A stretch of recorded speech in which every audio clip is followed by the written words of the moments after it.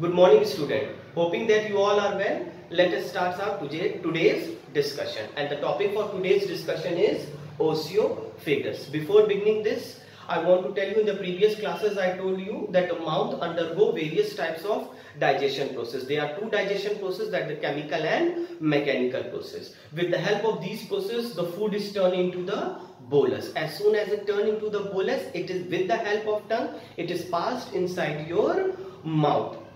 Where it goes into a oesophagus. What can you know more about oesophagus? Let us discuss. The other name of oesophagus is your windpipe, food pipe. Sorry, it is a muscular tube of how much centimeter long? 25 centimeter long. The solid food passes from the mouth to the stomach through this passage. Now, student, after this, the food when passes, you have to remember two biological very important terms, that they are epiglottis and peristalsis movement. Now, inside your mouth we have a two type of at the back of your mouth we have two type of pipe, that is the food pipe and the windpipe. At the opening of the windpipe there is a flap like structure which is called as your epiglottis. What is the function of it? As soon as you take the food and the food turns into the bolus, it is swallowed with the help of tongue.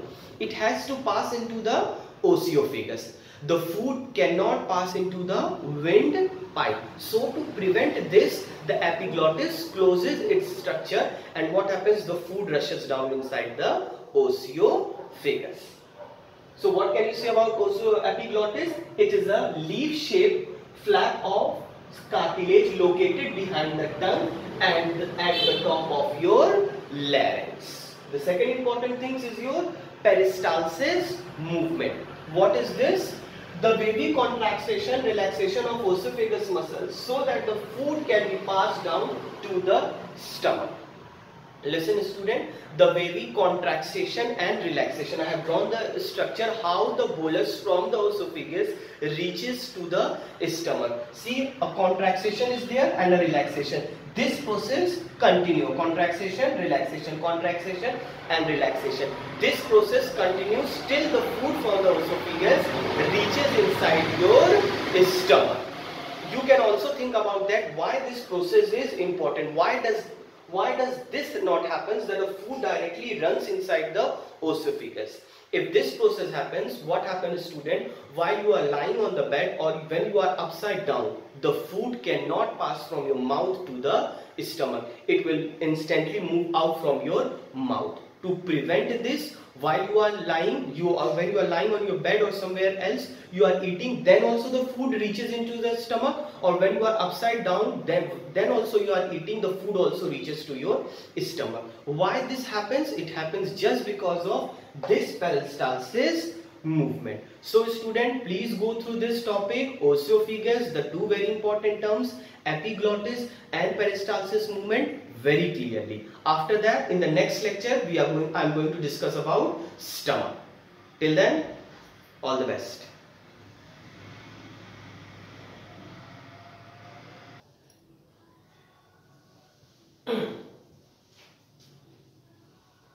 Hello student.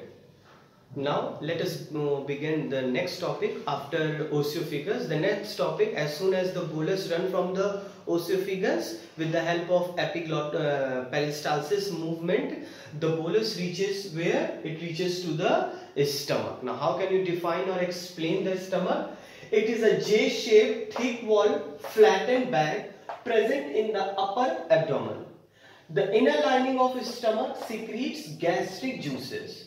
The gastric juices contain three substances. Means, first of all, you should remember the shape of the stomach. The stomach has which type of shape? The shape is J shape. How it is? It is a thick-walled, flattened, bag-like structure. And what if the inner lining of the stomach secretes three types of gastric juices? The three types of gastric juices are HCl, pepsin and mucus. Let us discuss what are their function. First of all, HCl. HCl creates an acidic medium which facilitates the action of enzyme pepsin. That is the digestion of protein into the simpler substances. What happens? The pepsin works only, the pepsin is a kind of an enzyme which help to break down the protein. As earlier I have told you that salivary amylase is an enzyme which helps to break starch into simple form. So pepsin is also an enzyme which breaks protein into simpler form. To break protein into simpler substances, the pepsin needs an acidic environment. And who provides acidic environment? HCl. The second important thing of the HCl is the acid kills many bacteria that enters along with the food. Another function of acid is to kill the bacteria which are present inside the food, which comes as when you swallow the food. The second important thing, the mucus helps to protect the stomach wall from its own secretion of HCl. The third gastric secretion is your mucus. What happens?